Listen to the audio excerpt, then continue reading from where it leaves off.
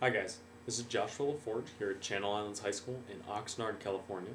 And I'm going to be talking real quick about how to solve problems related to a pulley for the AP Physics C Mechanics exam. Now, we've used things related to torque before, and we're going to add a new equation for torque today, which is how we relate torque to acceleration. So here we have torque is equal to the moment of inertia, or the rotational inertia, times the angular acceleration.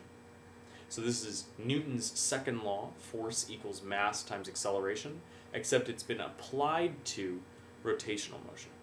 Torque equals rotational inertia times angular acceleration. And this is going to be our key to solving problems that are related to a pulley. Okay, so let's get started with a basic pulley problem. In this case, we're going to assume that the pulley has mass, but that there is no friction. And so we're going to have to worry about the rotational inertia of this pulley, even in this case, whereas before we might not have. Now, this pulley is attached to a mass that's going to be dropped, and that dropping mass is going to be turning this pulley. And if the pulley were massless, this object would fall at -10 meters per second squared, but because the pulley has mass and it has rotational inertia, it's going to resist that acceleration, and so it's going to slow down the mass slightly. In order to figure out a situation like this, the first place we want to start is by considering all of the forces that are on all the objects with a free body diagram. So for the pulley, first of all, we know that there is, the pulley has a force of weight of its own. I'm going to draw this off to the side.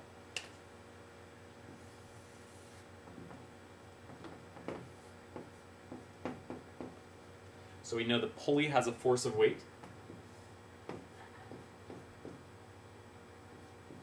We also know that the pulley experiences a normal force that holds it in place and balances out the force of weight, so these two cancel.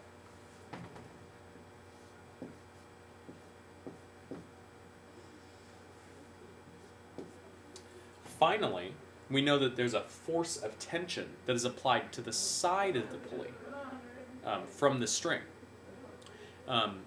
Linearly, we can say that this force of tension is also canceled by the force of weight. So linearly, the net force on the pulley is going to equal 0. I know that's true because the acceleration of the pulley is 0. And if the acceleration of the pulley is 0, it must have no net force on it. That's always true. It's in equilibrium. I can do the same thing thinking about the mass itself. I know that the mass has a force of weight that is acting on it, and I also know that the mass has a force of tension that is acting on it.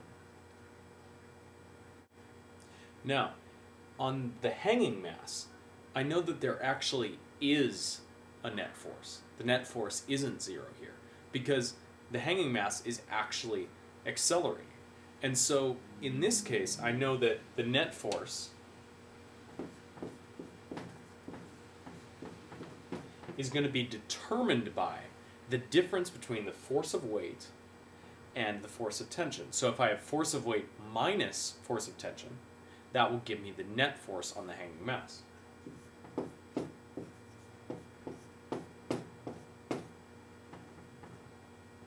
And that will allow me to figure out the acceleration of the hanging mass. But the problem is, I usually don't know the force of tension on these objects. So how am I going to do that? Well, the only way I can figure out the force of tension on the string is by including information about the pulley and what it's doing in rotation. And that will require our new equation.